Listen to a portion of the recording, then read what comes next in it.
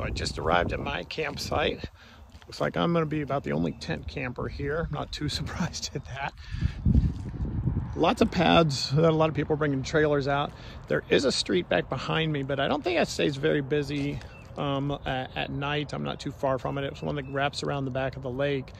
Got a little area here. I'm trying to decide. I think I know where I'm going to set my tent up. It says it's going to rain tonight, so the water could roll down this little hill. And so I think what I'm going to do is set my tent up kind of over in this area right here, and have the part of the tent will be over the gravel area. So if it does rain tonight, the water will just kind of run back down the hill.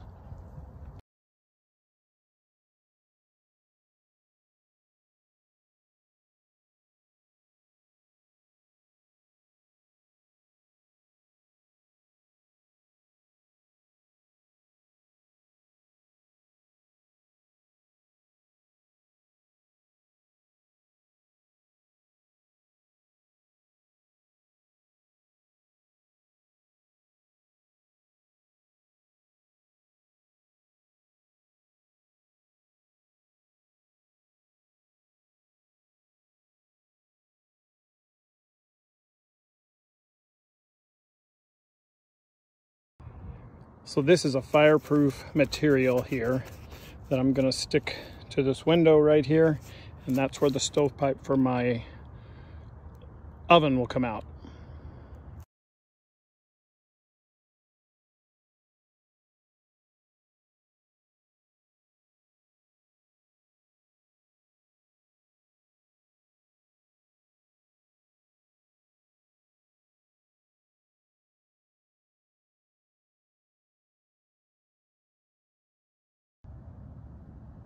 This is the spark arrestor that goes at the top of the stovepipe.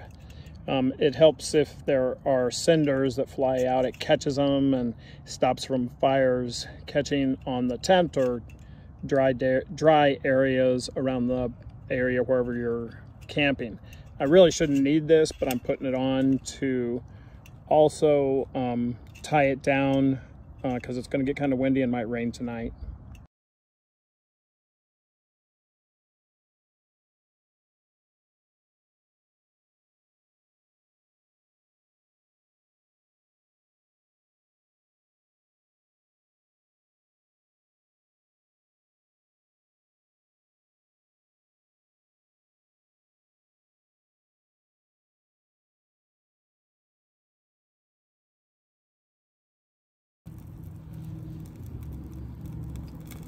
That's a little fire starter. They're little just, their things are soaked in petroleum and wax. So just a little bit of petroleum and wax. So they burn a long time, kind of like a candle. So all I gotta do is light that up a little bit and it'll burn for a long time and start that wood up. Getting ready to, I want to get the stove going. It's still too warm really to have this. The tent's gonna be boiling hot, but I'm starting to get hungry and I want to get a bed of coals in there so I can get that ribeye cooking soon.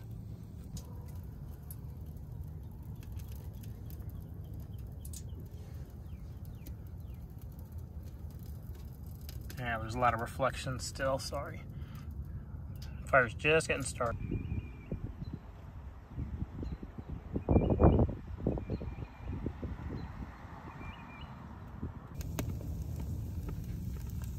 She's taking off.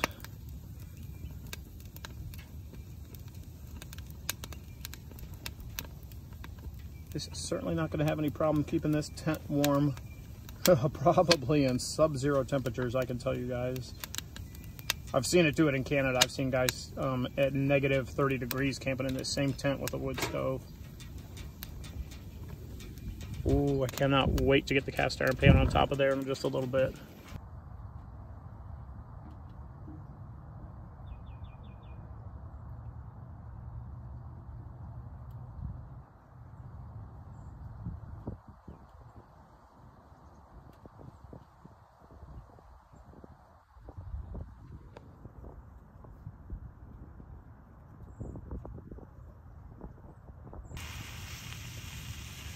Doing a little prep before I get the ribeye on. Yes, a lot of mushrooms, they cook down, and I'm going to use some of these for other meals. I'm going to go ahead and just cook them up right now. It's fun. A little warm in the tent. It's staying warmer. It's going to stay warmer tonight than they thought that it would. So I don't know if I'll end up burning this all night long or not. We'll see. Alrighty, be back when I get the ribeye down.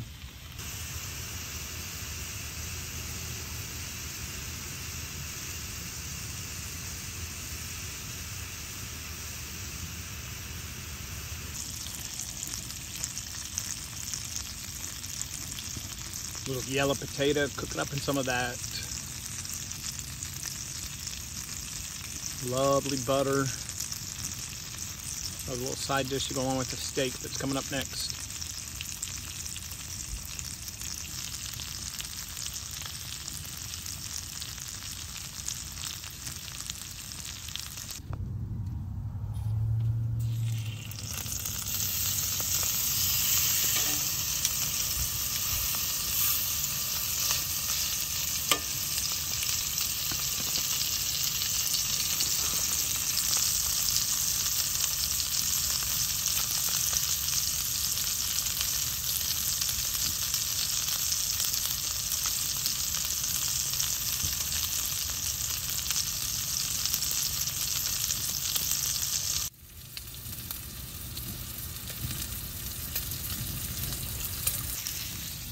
Is it oaks?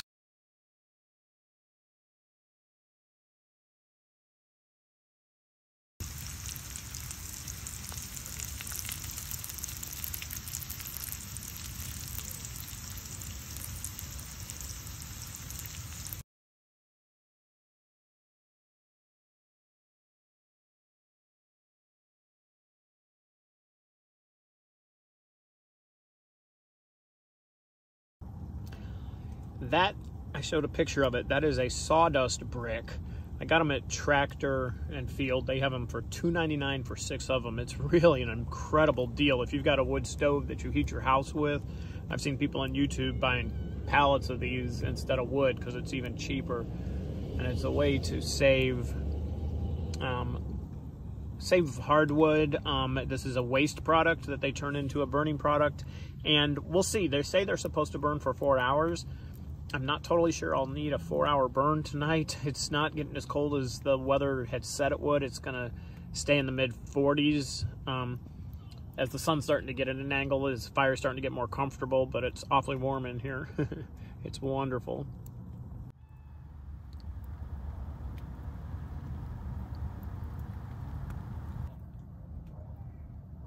I put a couple pieces of wood back in here to heat the stove back up. Boil in some water to have a little coffee after dinner. I'll have a little AeroPress. If you guys haven't seen that, so I make my coffee at home all the time. It's so much easier than a coffee pot for just one person, and I'll show it to you if you guys have never seen one.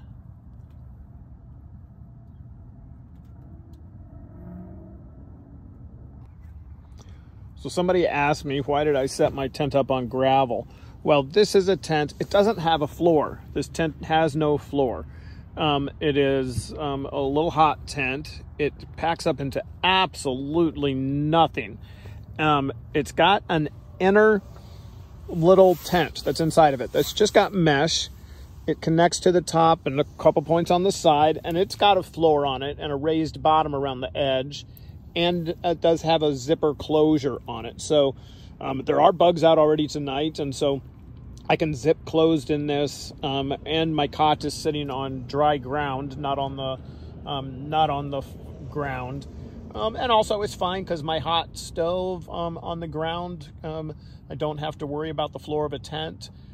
Some hot tents, you do have a floor, and you have to get special thick silicone mats and stuff that you put underneath the tent, underneath the stove to raise it up so it can't get the tent hot. I am boiling some water away right now. I'm getting ready to have some coffee after dinner. Cannot wait. Cleaned up my cast iron pan a little bit. I'm going to do it once more. I learned from my grandma, you never put water on a cast iron pan. I put a bunch of extra salt in it, let it sit for a minute, rub the salt around. That's it. I'll do that one more time. That's all that I ever do to a cast iron pan to clean it. Just relaxing a little bit, laying back, watching that beautiful flame crack. Waiting for my coffee. It's a beautiful, beautiful evening out here. I wish the leaves were out because it would sound so amazing with this breeze. It already sounds beautiful. I'll get out and show you around a little bit when I get my coffee done, and maybe walk around if the light's still up.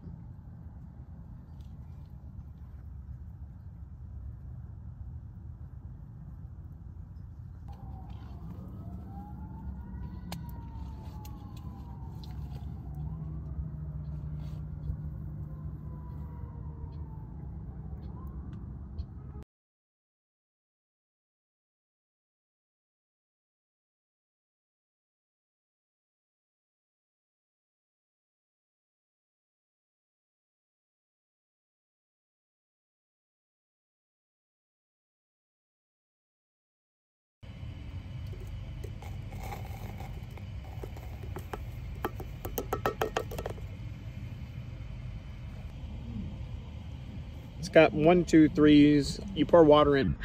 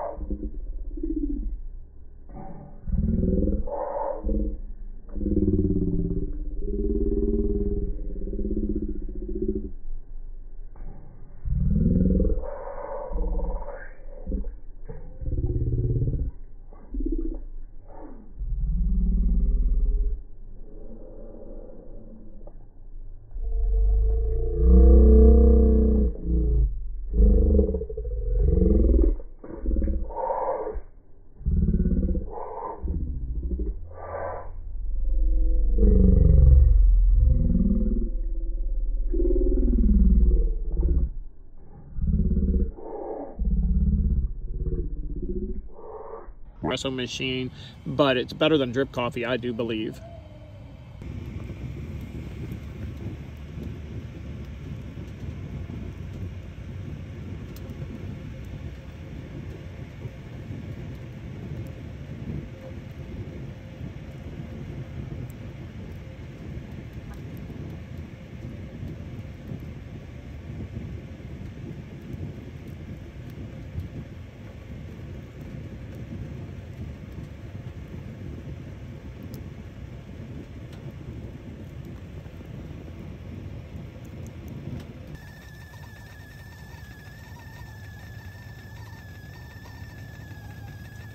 Wonderful sound. That means coffee time.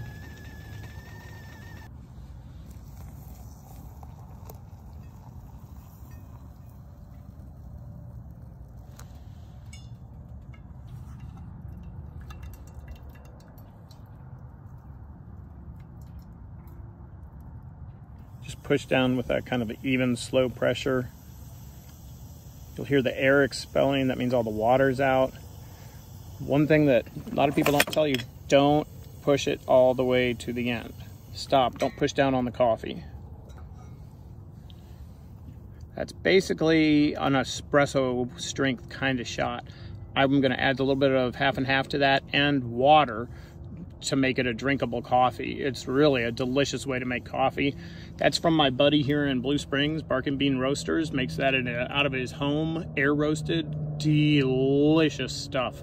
He'll be at an event with me on the 10th at Miller Theaters.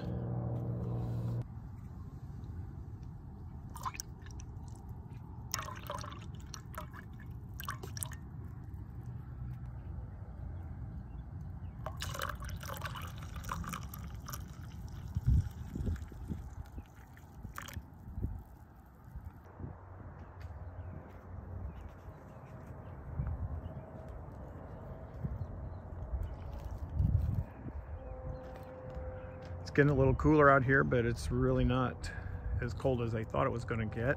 The fire is starting to feel good inside the tent though. A little bit of a sunset going on outside here by the lake. I'm going to take a little walk around, take a look at some of the other setups.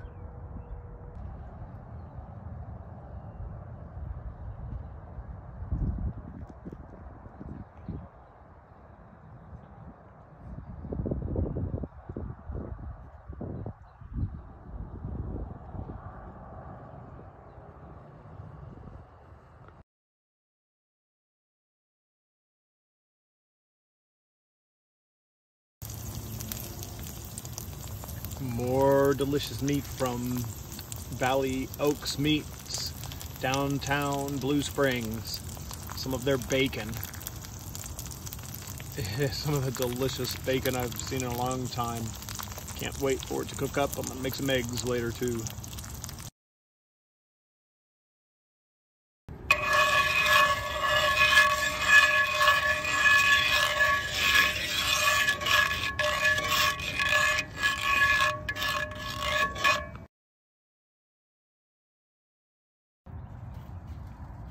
Best scrambled eggs you'll ever have. Cook your bacon first, leave a little bacon grease in the pan, throw in some butter, scramble the eggs in there, a little salt, a little pepper. I'm in breakfast heaven out here. Got the hot stove going, got the fresh breeze coming in, the sun's coming up. It's a beautiful, beautiful day. Right there is what I cooked it on this morning. That's my little wood stove that's inside my tent. Put the cast iron pan right on top of there and cooked it. That's where I made my coffee this morning, my dinner last night, my lunch today, my breakfast tomorrow.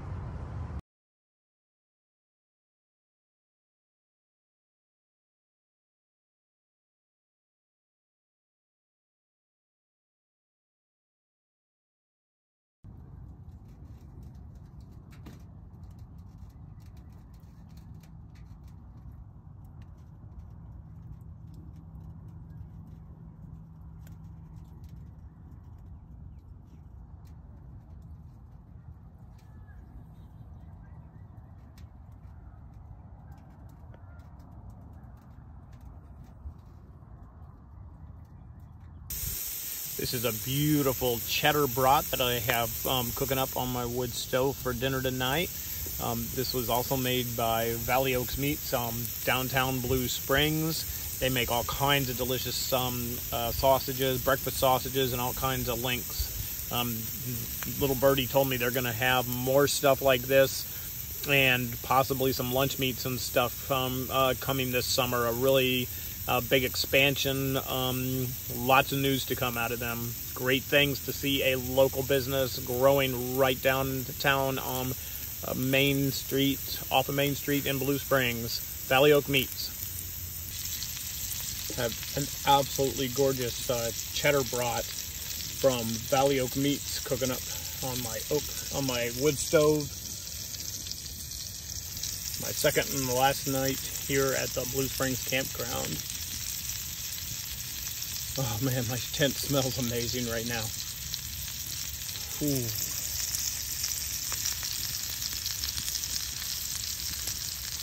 Yummy.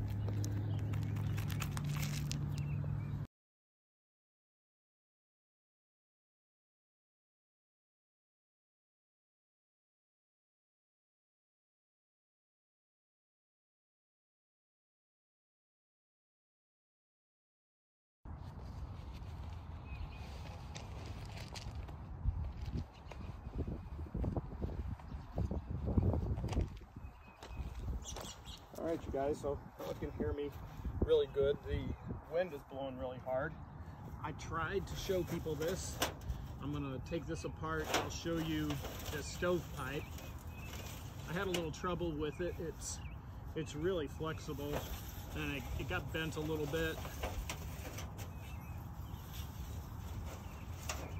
It is supposed to be a memory form and come right back to the form that it was in the very first time. And it did that for the most part. It was just a real thin material, and so I had a little bit of a problem with it. This is the bottom section that attaches right to the stove.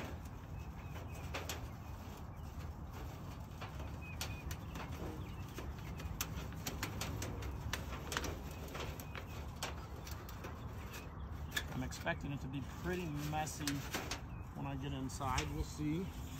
I did it one burn at home before I came out here, and I couldn't believe how much creosote was in it from just one tiny burn. Yeah, here we go. So we unfold it. A quick scrub down.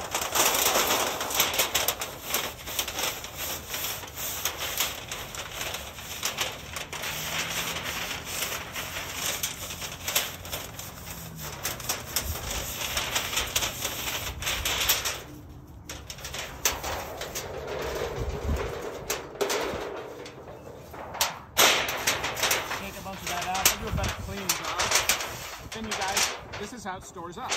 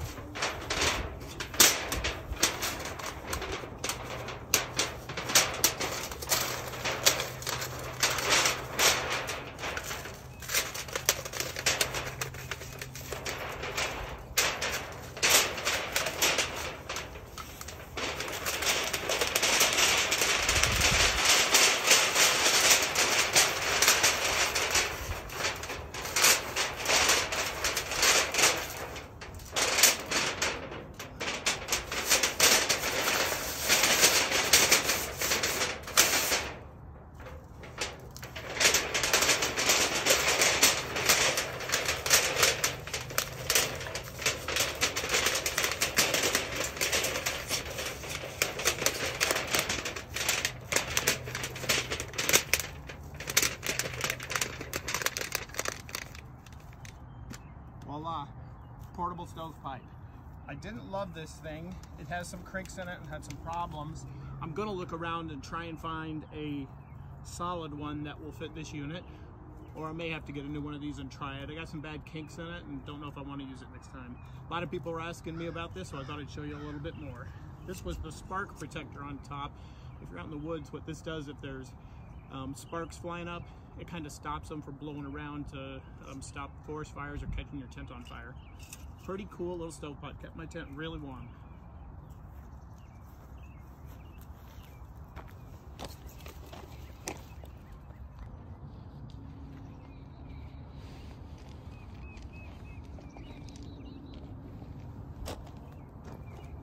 Okay, you guys, and so this is the stove again. I showed some parts of this, but not completely. I need to clean it out a little bit more inside here before I fold it down.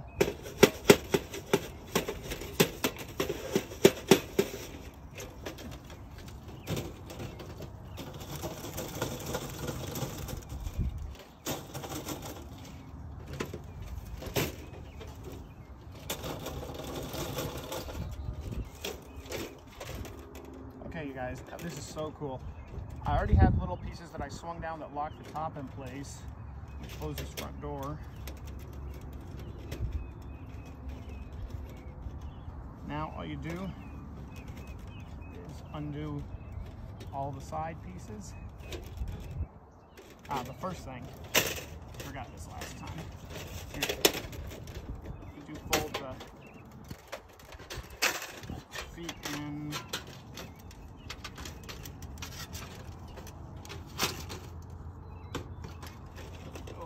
Drops down.